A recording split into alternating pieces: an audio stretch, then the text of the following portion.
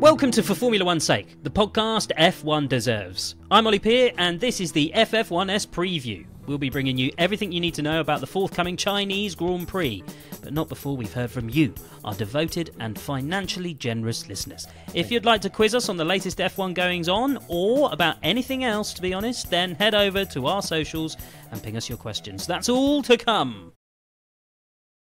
Here comes Listener's Corner, and it's littered with bits of Williams' budget and Daniel Ricciardo's career. So, we've got some questions. Who wants to go first? I'll pick one.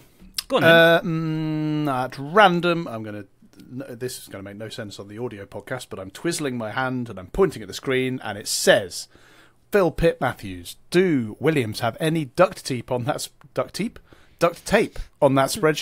They're going to need to keep repairing these chassis. Yeah, I mean, we've touched on this in the last episode, haven't we? I'm trying to work out if it's incompetence or bad luck that they just keep having massive accidents. With Logan Sargent, it's clearly incompetence, but Albon's had a couple of smashes as well now. Yeah, but it's like that philosophy thing, isn't it? When I say to you, don't think of a tree, the first thing you think of is a tree. And if you say to a Williams driver, right, whatever you do, don't crash.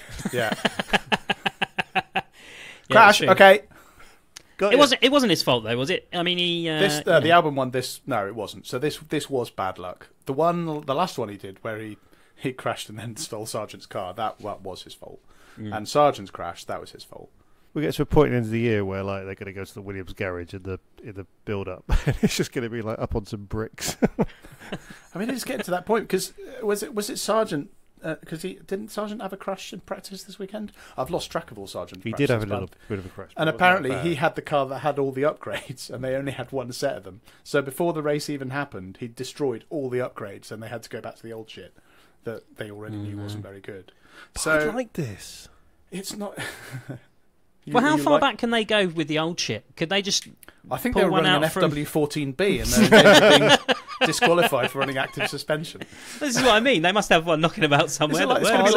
It's going to be like that movie Battleship where the old boys at Pearl Harbor got one of the old ships and sailed off to defeat the enemy. They're just going to go to the local museum and find like Alan Jones's old car from 1980. So this goes back to my favourite fact about old Formula One cars is the Williams the 92 one, that one, the FW1B, whatever you said. FW14B. That's the one. They can only start that car with a computer. It's one of the first kind of computerized ECU car things, and the only computer it will work with is like some old. And remember, it was 1992, so this is like before Windows 95. It's like a Windows like typey computer. 3.1 maybe. Yeah, and they don't make any computers that weren't. So part of the Williams, like they called it the archive, of the legends or something. Fleet. The heritage, that's the word. Part of their job is they've got like 2 or 3 of these old laptops, and if these laptops break. They can't ever start this car again because it's too complicated. Because when they were building it, they don't go, oh, I'll tell you what, let's build a car that we can start 20 times this year, and then, or 100 times this year, whatever.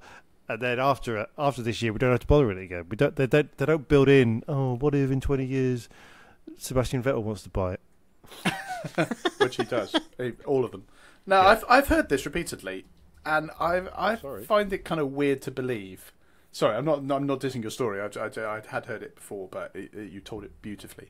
And I keep thinking, like, how fucking difficult is it, A, to just put an emulator on a modern computer that just does the same thing as an... It's like, what possible reason could there be that you have to have that actual old computer to run the car? Surely you could just run old software on a new computer. You're actually showing that you don't know anything about computers, Phil. It's fine. But the other thing is, how fucking difficult is it in a Formula One company? It's very difficult. When you build incredibly complicated motor cars, how fucking difficult is it to just put an ignition in it? Just put a little key in the back. Why not? You can have remote start. It's not fucking difficult. It's an old car. Nobody's. It doesn't. All these little tenths of a second don't matter anymore. People are just pootling up and down the Goodwood. No. Come on. This is Williams we're talking about. You know full well if they came in and went right, we need to start up the F14 WFB, whatever it's called. Yeah, and there'll be a guy, one of those kind of brown Monty Python coats, those kind of like the kind of coat that the open all hours coats. Yeah, that kind of thing. Yeah. And he'll be like, "Oh, I know where the keys are." And he'll go to some back room that's switch a light on. And it'll take 10 seconds for the light to come on. There'll be cobwebs everywhere, and it'll get quick round. At the end, there'll be a drawer, and it'll be rummaging around in the drawer for keys. And then the guy waiting is going to be young and be like, "We got Sebastian Vettel waiting here. We must start his car." And he's like, "Hang on." And then he finds the key and he goes, "This is it." And he uses that key to unlock a cupboard, which is full of more keys. And then after like an hour, he goes, "Oh, we ain't got it. I lost it." Then they'll find the old Knights Templar at the back of the thing. Yeah. The Holy Grail and the key to the car. I've forgotten the question. Do they have any duct tape? Yeah, they've probably got some duct tape. Don't. Sorry, I started shouting. I was about to say I don't care, but I realise I say that a lot, and the truth is I do care. It is true. Terry. If it's about Williams and the early 90s, you definitely care. I love it. The FFF1SB, whatever. What's that car That's called? the one. That was our project that never got off the ground. Yeah. Pick a question, Terry. Any question. Eddie Bear 78 says, "Fuck, marry, kill, Verstappen, Horner, or Marko." Oh my god! I think this is very unfair because Horner's going to make you fuck him, and well, in fairness, he's got lots of practice, so he'd probably be quite good at it. Yeah, Horner's going to. We haven't got a choice. So it's basically marry, kill, Verstappen or Marko. What's her name? Ginger Spice. He's had most of his staff, apparently, allegedly. Ooh. Are we crossing? I feel like we've crossed a line there. Is that a line? I feel there's allegedly. a line. The lawyers are telling me that there's no suggestion that he slept with any of the other Spice Girls. Well. Me and Ollie just going to go quiet now. Yeah, I'm not saying anything. Because the quieter we get, the worse it looks for you. I can't afford to. I wouldn't want to marry him. Get into battle with that which cocked wanker.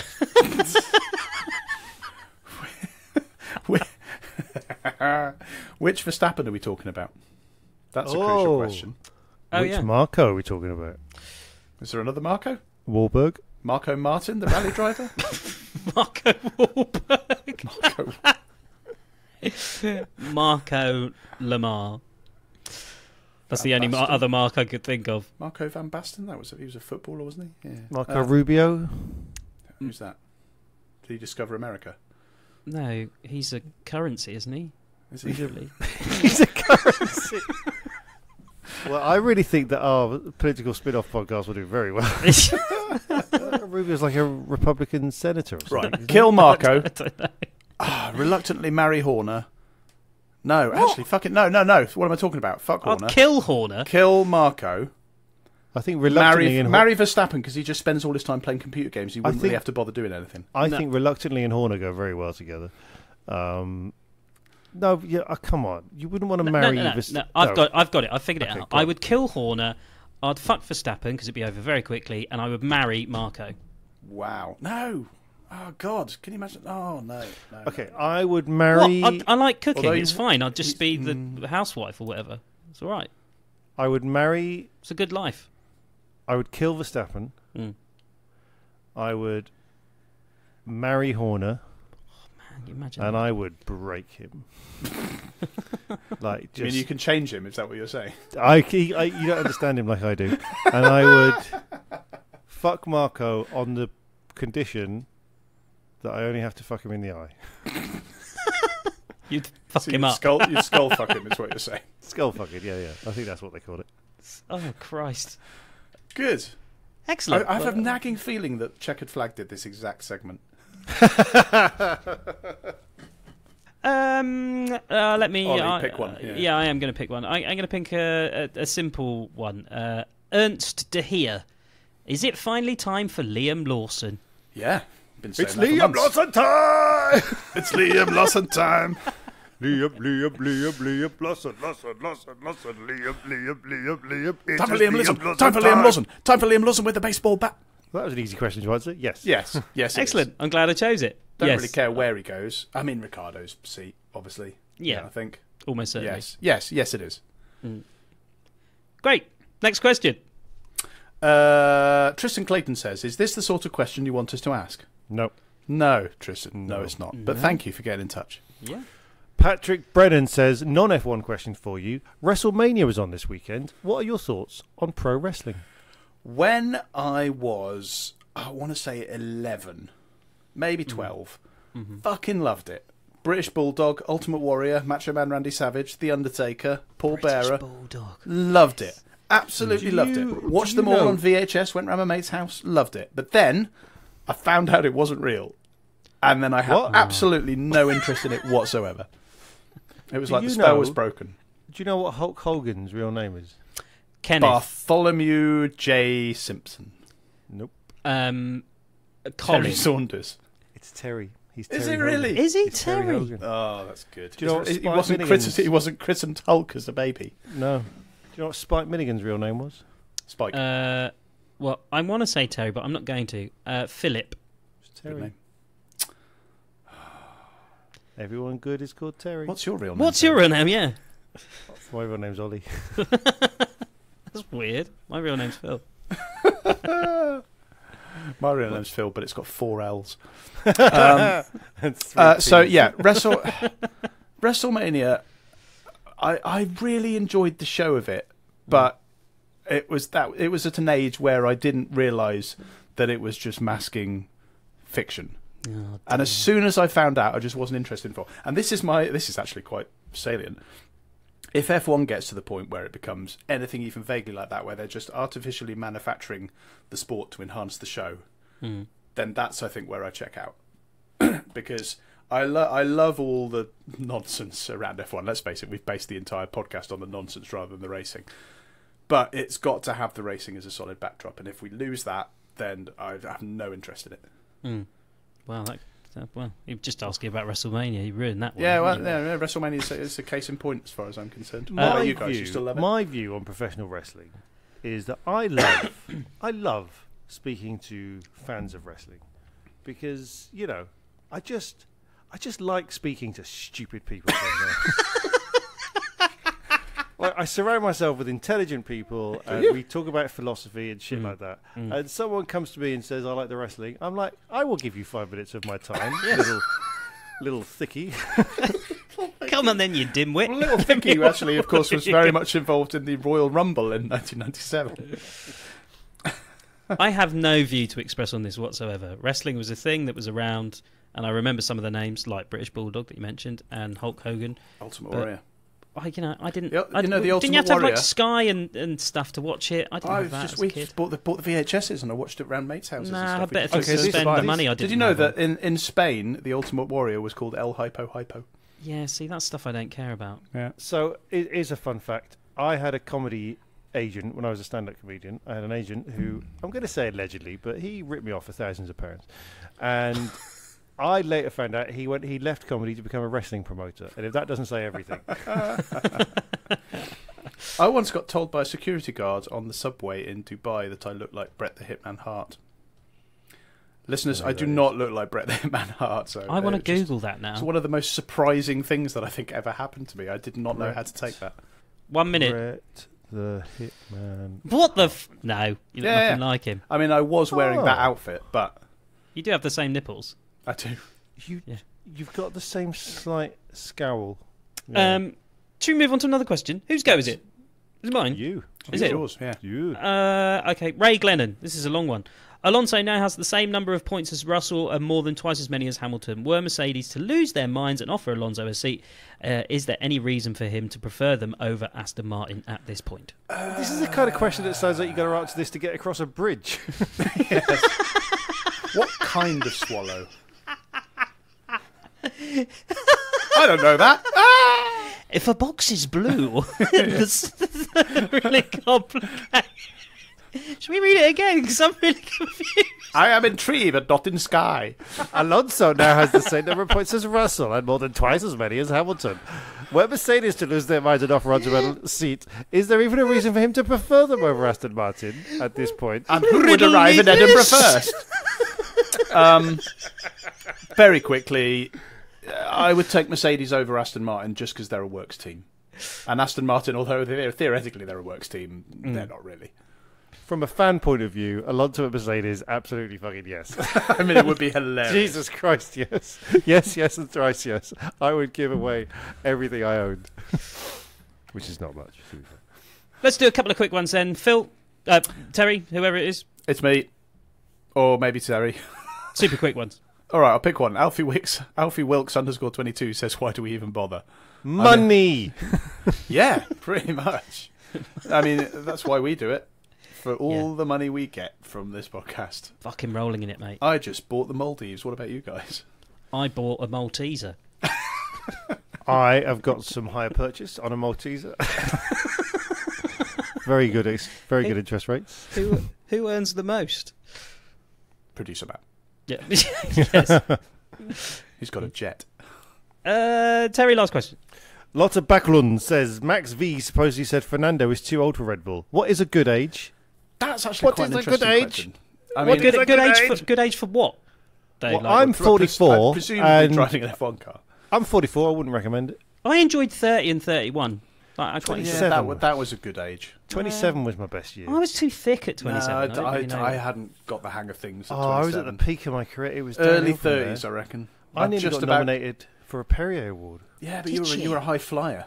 Did you get free water and stuff? I was longlisted. It wasn't called Perrier by then, but I was longlisted for it. I thought that was the start of my career. Now look at me. Nothing. It was. Oh. Now look at you now. Yeah. You're on the internet. I made a Bond film. There's hardly anyone on the internet. You're doing really well. I think early 30s, where I just about got the hang of life. Yeah. But my body hadn't started to fall apart. Yeah.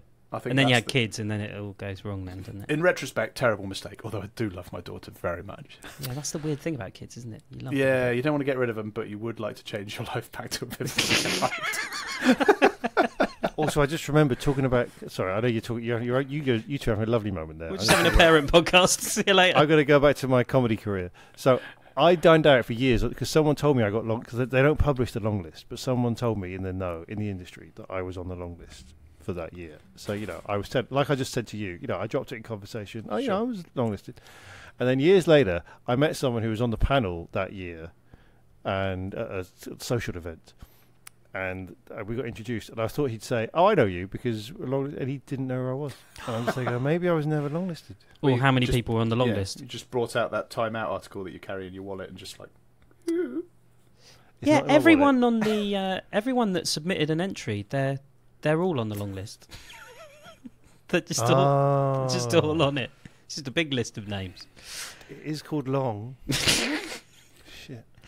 Anyway, thanks for your questions. Coming up after the ad break, it's Phill Trayman's Grand Prix preview. Woo. Remember, you can listen ad-free at the Whinging Moustache, our new subscription. Just sign up through Apple Podcasts, head to our page, and you'll see a link to join. Or you can just say thanks for all the content by donating a one-off pint or 3 to us at ff1s.com/pint.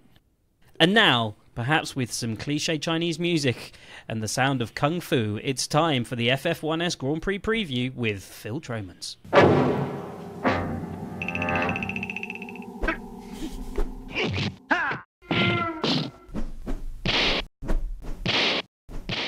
Ni hao, bitches, and welcome back to the Chinese Grand Prix. Too much? No, great. I enjoyed it. Oh, there's going to be a thing every year. I'm going to try and learn how to say hello in the language of the place we're going to. So get used to it, fuckers. I'm enjoying it. I didn't know it was ni hao bitches. Ni hao. It was ni hao. Oh, yeah, in retrospect, I now understand when I went to China why everyone looked at me weird. How we've missed the Chinese Grand Prix. And nothing says I'm back like the first fucking sprint race of the year. Ugh. It's been 5 years since the last Chinese Grand Prix, thanks to a little pandemic that started just a stone's throw away from the Shanghai International Circuit. Well, around 750 kilometres away, but what can I say? I've got a good arm.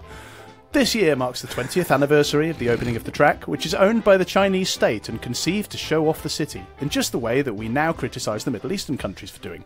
This was sport washing before it was cool, but once a race has been established for long enough, we don't care quite so much. However, China today ranks 149th on the Human Freedom Index, placing it a whole 8 places ahead of Saudi Arabia, making it a relative bastion of freedom. Just don't mention Taiwan, or the Uyghurs, or Hong Kong, or Tibet, or LGBTQ rights, or democracy. Phill facts. There have been 16 Chinese Grand Prix, and more than half of them have been won by drivers on the grid this weekend. Lewis Hamilton has 6 wins, Fernando Alonso has 2, and Daniel Ricciardo has 1. The last Chinese Grand Prix was won by Hamilton, and the one before that was won by Ricciardo back when he was good. Safe to say that neither of these drivers will win this year's event, but perhaps one of them, by which we mean Hamilton, could get close to the race lap record, currently 1 minute 32.238 set by Michael Schumacher at the inaugural event in 2004. The Grand Prix takes place over 56 laps of the 5.451 km Shanghai International Circuit. The sprint race on Saturday is over less than 56 laps, but finding out how many was surprisingly difficult and I gave up trying through lack of enthusiasm. It's also on at 4 in the fucking morning UK time. Yeah, no thanks F1. Jesus. The Grand Prix is at least on at 8 AM, which is relatively civilised. That's enough time to make a coffee, prepare some shredded duck and egg foo young, and settle down to watch the first corner that goes on forever, after which Max Verstappen will be off into the distance. Our only hope is that, with just one free practice session before sprint qualifying and a whole 5 years since the last race, no one has any useful data to set their car up properly. Maybe, just maybe, things might just be unpredictable. Look, we can dream. Oh. Hey now, don't dream it's over. What a fucking song. That was lovely, guys. I enjoyed that. But that actually sounds quite promising. If it could be interesting and unpredictable, I like. 4 in the morning for a sprint race. Yeah, fuck that. Yeah, that's too early. I mean, I pride myself at getting up to watch Grand Prix, but even I don't think I'm going to do that. The thing is, now they've made 28 races a year, whatever it is. I don't care about missing one live. I mean, this is the problem they've done with they've diluted it. I sort of do, but do I want to get up at 4 in the morning to watch a fucking sprint race? But when there used to be 16 races and like 3 of them were on early, it was a special occasion. Yeah. Now I just feel like I'm being water tortured. Exactly. It used to be like a highlight. It was like sort of, going camping when you were a kid or something. It's like, I'm going to get up in the night to watch the Japanese Grand Prix. No, it's like when you're a kid and you have to get up at a stupid time to go to the airport because you're going to Disneyland. I imagine. I never went to Disneyland as a kid. We were very poor, but that's what I'm told it's like by my rich friends. But it's like that. So when you're a kid, it's exciting going to the airport. But when you're an adult, do you want to go to the fucking airport at 3 in the morning? No, you fucking don't. No. Yeah, I know exactly. I now book flights for like 2 o'clock. Yeah, lunchtime one. Yeah, that's more sensible. You can have a pint at the airport. Oh, I mean, you do that anyway. I've been at the airport at 4 in the morning and had a pint. True. Is it true then that the Michael Schumacher thing? Then so he set the lap record in the first nobody's race, gone faster since and no one's beaten it. No, I mean that seems mad to me. The cars were pretty fast back then. Still, I think like last race a couple of years ago, I think it's Gasly who had the fastest one in the last race or somebody, and it was like 2 seconds off the lap record. So right, progress. And also, I think it's changing now because when they did the rule change a few years ago to make the cars quicker, but for a while, nearly all of the lap records were just held by Montoya because he had that. Was it the Williams BMW that was just fast, and the power of the Colombians. Well, don't knock it. Stay away from the power of the Colombians. Power or the powder? Either. One letter. It's a very different meaning. Yeah, they all end up at the same place. That's it from us. We'll be back next week when we'll be looking back at the Chinese Grand Prix with the hope against hope that something interesting happened that didn't involve too much oppression. In the meantime, check out our Facebook page, facebook.com/for F1's sake, and follow us on Twitter @for F1's sake. Oh, and please subscribe to our YouTube channel, please, to see what you've just heard in full HD. If you're already watching, then hi, hello. You wave, Terry, wave, go on. Terry, wait. Like and subscribe, please. Thank you. Type in for F1's sake to all the usual platforms and see what comes up. Terry, where can people buy merch? ff1s.com/shop. Thanks for listening. I've been Ollie Peer. Goodbye. Goodbye. Yep.